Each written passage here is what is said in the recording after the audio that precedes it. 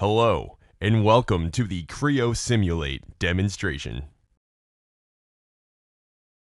Creo Simulate provides capabilities and analysis needs for structural and thermal simulation. This app gives users early insight into how their design will perform and can reduce the time and cost associated with physical prototyping.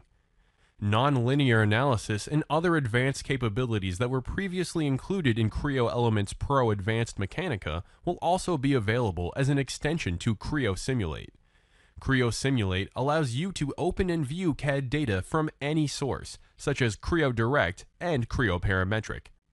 The first step in the analysis is to define our material properties. We'll go ahead and select steel from the library and apply it to the model. Next, we need to add constraints, where we define how this part is fixed under a load.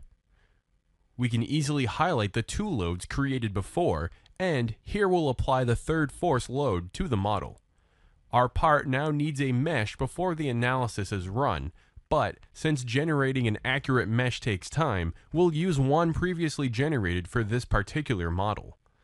The automatic mesh generation is just one of many capabilities and process wizards that help reduce the need to be a finite element analysis expert.